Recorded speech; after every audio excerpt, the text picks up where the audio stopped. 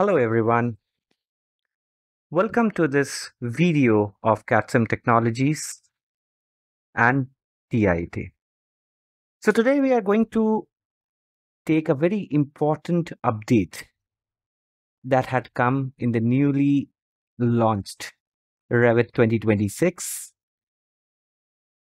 And the important update is all about the Toposolid. Now, the existing users who have been using Revit 2024 and then they have upgraded to 25 and now in 26, they definitely have seen a progressive change in the way that Toposolids work today in the various versions. So we saw the first update of Toposolid, the previous version, how the definitions of Toposolid has changed from the earlier one. In the previous versions of Revit, the Toposolid was called as Toposurface. But this update, this enhancement has been made in order to make the designers, specifically the civil engineers, the landscape designers, and the earthwork calculations people who work in the BIM project. This particular update is very important. Now let's compare how the Toposolid is created between the two versions. So here in this video, we are comparing the Revit 2025 and the Revit 2026 to give you a good idea about what exactly has changed during the two versions. Now here you can see that I have a file which is basically of Revit 2026. So in this file, we have a Toposolid, which we have created earlier. So this Toposolid creation method, probably you might be knowing how the Toposolid is created. If you have worked in the earlier version, the method of creating the Toposolid is the same as in 2026 as compared to 2025. So we'll create a separate video of creating Toposolid in 2026, but here we are talking about the enhancement or the update that has come in Revit 2026 as compared to 2025. So now let's quickly go through the enhancements that has been brought in the Toposolid 2026 and why it is important for architects, engineers, and designers to use these enhancements. Now, first, if you look into this Toposolid, let me make the 3D view of it. So go to the view, and then let's say I have a 3D view. And let me move this project browser here. And let me put it right here. Okay. So we have a Toposolid, which is of a type of Toposolid grassland 1200 millimeter. Let me go to the properties first with the edit type. And let's see what are the properties it has for the Toposolid. So in the structure, you have this finish that is a grass of 50 mm thickness at the top. And then we have the substrate and the structure of sand and earth, which is 150 mm and 1000 mm respectively. So there are two sections, two layers inside the core boundary, and at the above there is a finish of 50 mm grass. The other thing that we can see over here is the contour display. So here what we have done is we have created a contour display of 100 mm for the primary contours and 50 mm for the secondary contours. Now, one very important thing that we can use in order to see the elevations or the gradation of this particular Toposolid is by using this tool called label contours. So I use this label contours and click a point from the left to the right, and I can see the topo lines over here. So these are the major surfaces and the minor surface contours. So here we are. It's very clearly seen here. And there's another line that I can see here is the property line of the entire project where we are supposed to create our model.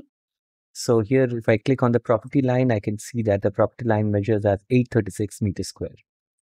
Another thing that you can see in the Toposolid is the perimeter, area, volume, and the elevation cell intensity. Okay, now first what we need to do is we need to understand what are the first enhancements that we have. So if you go to the massing and site for the Toposolid, you find that there are two methods of creating the Toposolid. It is one from sketch and one is from the import, which is not changed in the 2026 version. Now, if you select the topograph over here, the Toposolid, so here if you go with the modify elements, you find that there are certain points over here for the elevations. So one of the changes is that now you can have more than 10,000 points in the Toposolid, which is much more accurate. The surface can be much more accurate and more precise. So this is something that one aspect of the Toposolid that has been changed. The other thing is that in the shape editing over here, this is already there about the snap to editors and then these were already there. So let me go with and select it again. And here you can find in the topo surface that there is one option called subdivide. So the major change over here for the Toposolid is the subdivide command. Now previously in Revit 2025, we used to use this subdivide command and create the subdivisions, but the subdivisions were a part of the Toposolid and they did not have the exact method of cutting the Toposolids along with the subdivisions. Now, why we create a subdivisions like roads or any kind of landscape structures like rivers, lakes, or anything that we want to create, we can do it by the subdivision method. Now, what does it mean? It means that let's say if we create a subdivide option right now, so let's create a subdivide in 2026, use this tool, and let's create a road which is enclosed over here. So I create this boundary line and here I create a rectangle here. And let's say I take an offset of, let's say 20 meters or let's say 15 meters. So 15 meters may be a bigger one. Let's say 5 meters is the boundary. So let me have it as 4 meters, right? So I have this a 4-meter offset over here across, let's say small road that I want to create across. And now I see that this surface that I have created, now if you select it, a new contextual tab will be displayed as well as the properties are mentioned over here. And now you can assign a separate type properties here or a type over here. Let's say I can have a separate type here for this to define the particular subdivision or particular row. So here, let's say if I have this edit type here, and so this is a part of it. And apart from that, what I can do is here, what I can see at this moment of this particular subdivision here. So I can basically go to the edit type and I can basically, there is one option called contour display and other thing. I can change the structures and I can give this subdivision offset. Now this is, let's say if I create a subdivision offset here and let's say I create a subdivision offset of -100.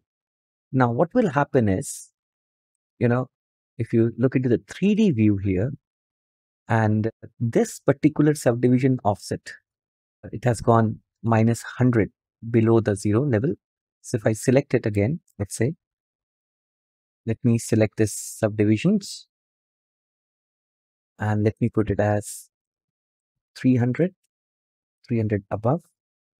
So it moves above it. And if I want to have it as 350 concrete, so I can see that.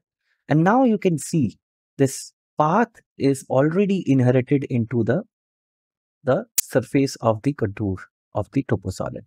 Now, previous versions did not have such capabilities of selecting a different type or, changing the offsets within a properties palette. They have their own way of changing the subdivisions.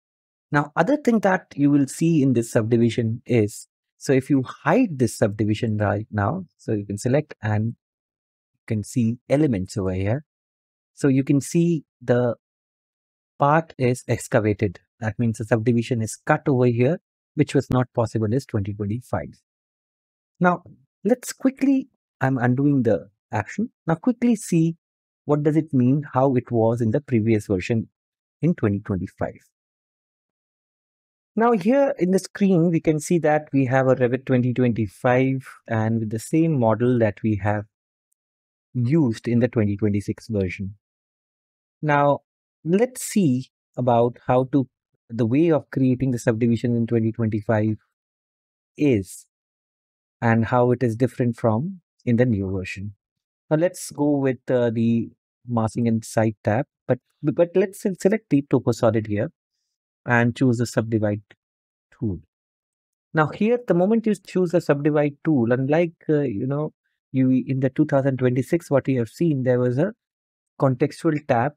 Now there is something called modify create subdivision boundary, which is different from what it is now in 2026.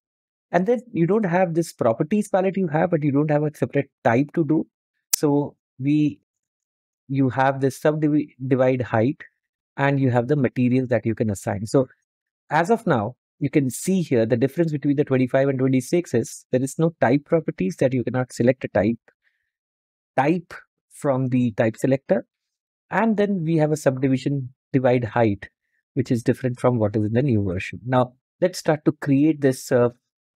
Let's say we create the same here, the subdivision, and let's put an offset here of, let's say, 4 meters that we had taken in the previous, in the 2026. So let's put it as this.